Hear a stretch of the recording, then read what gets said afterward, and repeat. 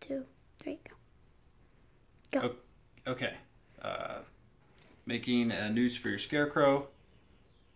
Take 2. All right. All right, so today I've got a helper. She's helping me record, so if the video is really bouncy and terrible, that's her fault. I'm just kidding. She's doing great. Okay, so what we're going to do is we're going to make the noose today for your Scarecrow that goes around here and looks, we're going to tie a noose. So what you want to do is you still want to start out with some 3/8 inch, just some rope.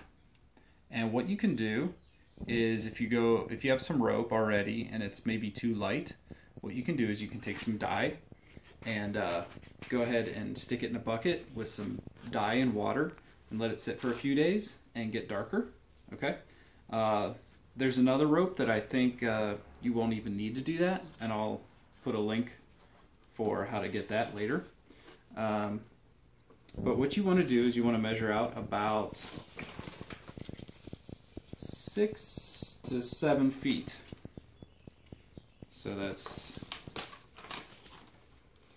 2 and... There we go. I think it's a good idea to go a little bit long, just so that way you have extra that you can trim off and you don't have to worry about it being too short. Okay? So I'd go a little long on this. Alright, so what you want to do first to make this is you want to take your rope and lay it down on a surface, and you want to make an S. You see that? Make an S with the rope. Okay?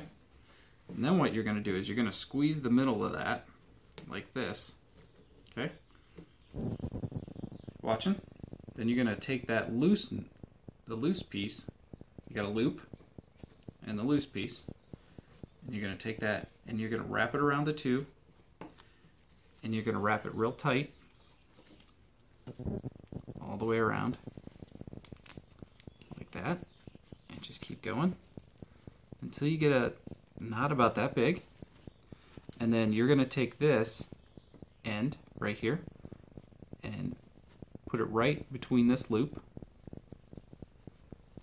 like that, and I'm going to hold that there so it doesn't come undone because nothing's holding it yet. I'm going to hold that still, and then I'm going to come over to this side and I'm going to pull the opposite side of this rope right here that comes right through to the other side, and I'm going to make this tight. Alright, see that? I'm still holding it, and this loop is going to tighten down on that piece. Just like that. Okay? So now you've got your noose. What you can do is now you can adjust it to whatever size you want. And that's it. Sometimes what I like to do, I'm going to undo it before I make it real tight. I'll show you one more. After you do it once, you can kind of figure out how much you need and kind of see how it's going to work for you. So I'm going to make the S again. Okay. Now this time, oops, it's not an S.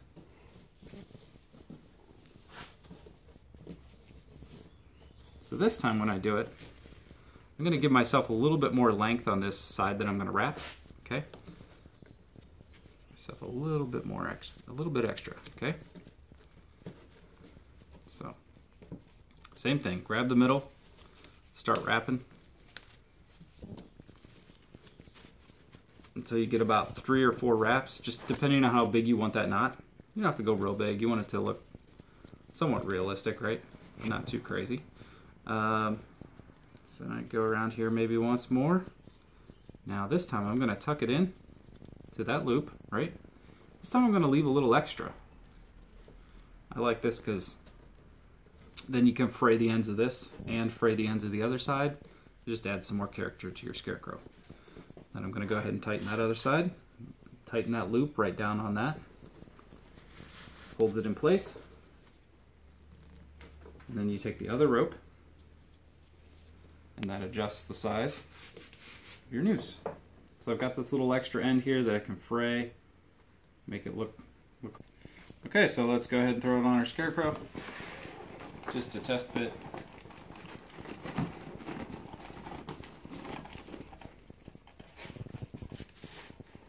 That's it. Okay, that's all it takes to make the noose. So if you have any questions or comments, leave them below. And then next we're gonna go ahead and learn how to stitch up some of the areas on here to make it look like it's stitched together. And until next time, see you guys later. And thank you for extra help from my camera woman. So, thanks. Can you see me? Yeah. All the way up to my head? Oh, okay, yeah. Oh, okay.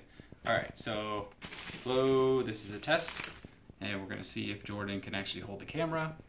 And then when I talk about things down here at my hands, I want to make sure she can actually go ahead and show people how that's working. And she doesn't have to move the camera around a lot, just enough so people can see what I'm doing. And I might do this. Okay, alright, let's see it. Stop it. Oh. Coffee break. Out.